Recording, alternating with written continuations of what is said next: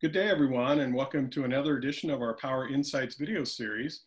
Today, we're talking with Leslie Dewan, a nuclear engineer. Leslie is well known in the nuclear power industry. She's established companies such as Transatomic Power and Criticality Capital, and has been recognized by publications such as Time Magazine and Forbes, which have featured her as one of the world's top energy innovators. She's previously participated in a power webcast about nuclear power, and today she joins us to discuss the technological advancements that will define the future of nuclear power generation. Welcome, Leslie. Thank you so much, Darrell. Really glad to be here.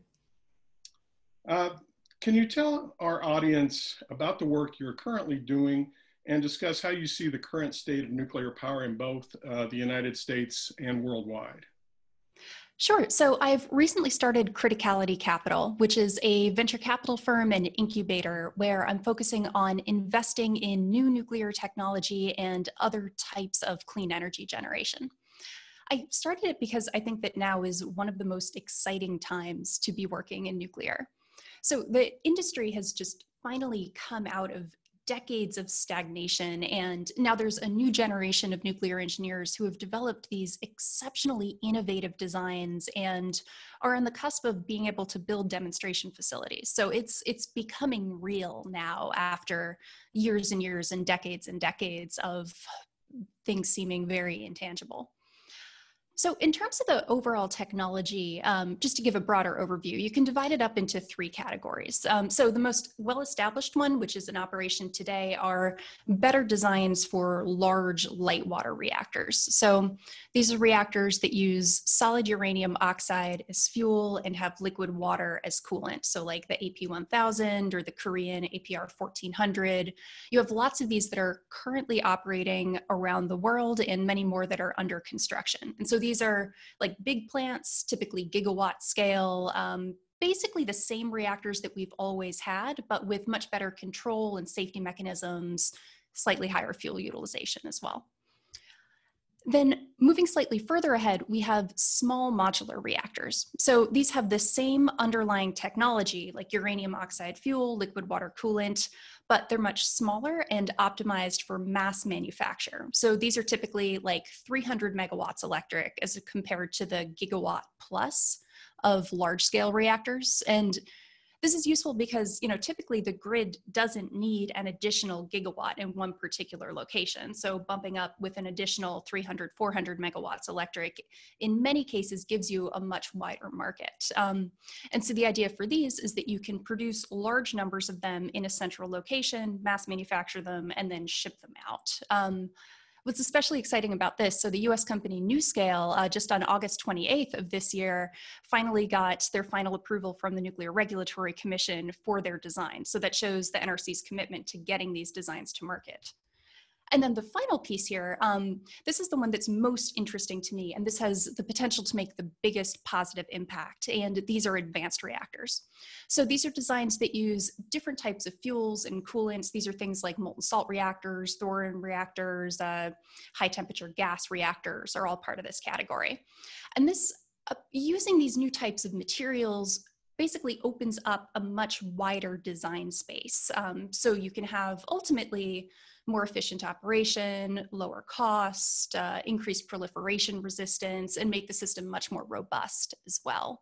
And in many cases also, these designs were initially developed in the very, very early days of the nuclear industry. So back in the 1950s and the 1960s, when there was this sense of like blue sky thinking about the design, people would try all sorts of crazy things. I mean, there was even one that used liquid plutonium as fuel, which is crazy. But now people are looking at these designs with a fresh eye. So bringing in new types of materials advances that have occurred over the previous few decades, and most importantly, using modern computer simulations to optimize the design, refine the geometry, and making them much better. So ultimately, you're building a better nuclear future by learning from the past. And so right now on the technology side, just to wrap it up, so good reactors operating today, better ones that are on the horizon. So I'm feeling really optimistic about it. I know you're an expert on technology, which you just proved with your answer there, but I know you and I have in the past have discussed climate change and the role that nuclear power can play there, with zero emissions. And obviously the concerns that people have about nuclear, which are, certainly in my mind overblown. I am definitely a proponent of nuclear power, and I know that you are too. Can you talk a little bit about how nuclear power, the role it can play in addressing global climate change? One thing that I think people don't realize is that nuclear right now already plays a really large role in carbon-free energy production. So right now, just over half of the US's carbon-free electricity comes from nuclear, from the conventional plants that are operating today. And I think in general, and this will be true for the plants that are coming down the line as well, the advanced reactors, nuclear complements renewables very well because nuclear generates baseload power. So it's just an always on, constant source of electricity that goes well with the intermittent sources that are produced by renewables, by solar and wind in particular. And then one other area that is interesting and new is the development of some types of microreactors. So these are reactors that would be producing between 1 and 5 megawatts electric, and they'd be exceptionally well suited to powering remote locations where the only alternative is very expensive and very polluting trucked in diesel fuel.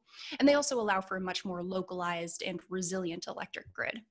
One other final piece here is that the tricky thing is that the new carbon-free technology, whether it's new nuclear or solar or wind or anything else, that isn't going to solve the whole problem. So they're necessary, but they're not sufficient. So you have to think about the entire electric grid as a whole and also incorporate better forms of storage. So like grid scale batteries, pumped hydro storage, so that you can properly match supply and demand.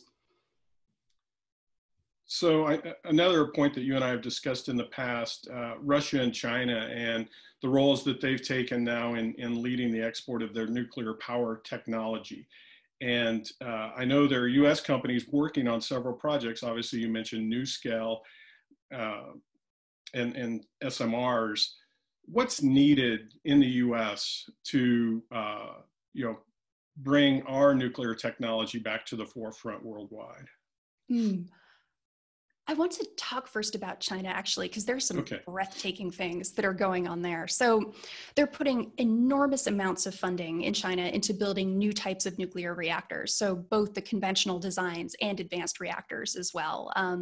They have, I think, 12 new nuclear reactors under construction in China right now, compared to just 2 in the US, and then another 40 planned and proposed. And then in addition to that, they've also recently announced a $150 billion US plan to build another 30 nuclear reactors in other countries outside of China as part of the Belt and Road Initiative. So they're moving really fast. And then in addition to that, they're putting billions of dollars into training young nuclear engineers in advanced nuclear reactor technology. So they have several hundred engineers in their program.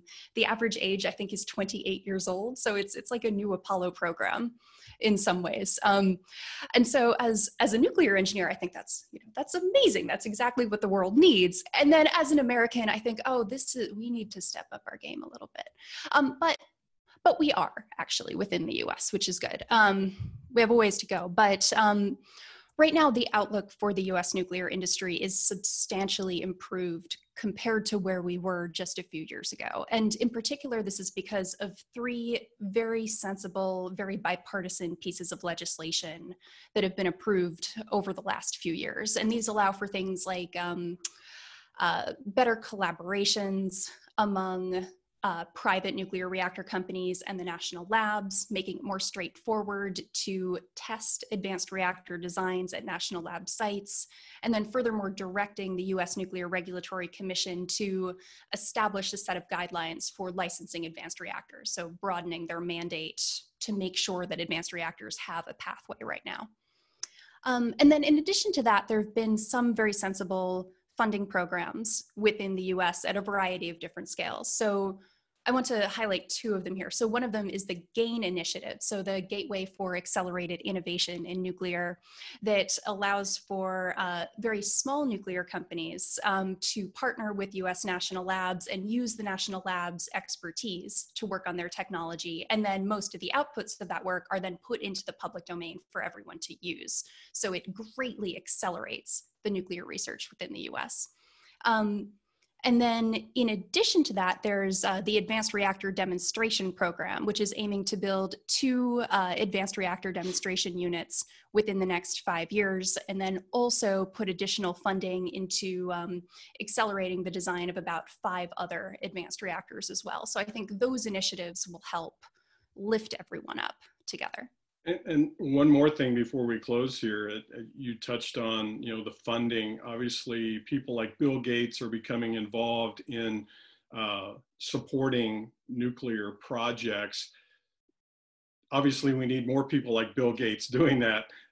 What's your take on how to get people like that involved in the nuclear power space? I agree that there's immense need for more people to be involved in nuclear, more private funding in nuclear in addition to the public sector funding. And I think a lot of it just comes down to being able to make a solid business case for advanced nuclear. Advanced nuclear and other types of nuclear projects can't be relying on subsidies. We have to show that we can compete on a cost basis. And many of the designs are able to do that, and they're able to focus on that. There's one additional piece, actually, that I think the nuclear industry needs.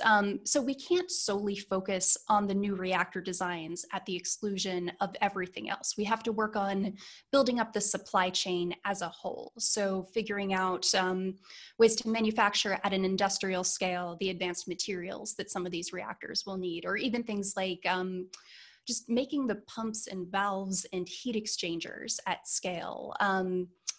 Building up better types of computer simulation software so we can do a lot of this on computers rather than by building test facilities, kind of shifting the labor that way. And then the last piece is training up a labor force. So China is building a lot of new nuclear reactors, and therefore they have a lot of people who know how to pour the concrete and bend the rebar, do nuclear grade welding, and we're losing a lot of that expertise in the US. And that's something that I think we really need to focus on in the coming years. Okay, a lot more that we could talk about today, but I think that's good for now. We can certainly follow up with you at some point in the future. I want to thank Leslie for joining us today and providing her insight into how nuclear energy can shape the future of energy in both the US and worldwide. Thanks to our audience for joining us today. We hope you've enjoyed this latest edition of Power Insights. Please join us for our next installment of our series as we interview power industry leaders and showcase the people and companies at the forefront of the evolving power generation landscape. Thanks again, Leslie. Appreciate your time today. And to our audience, have a great day.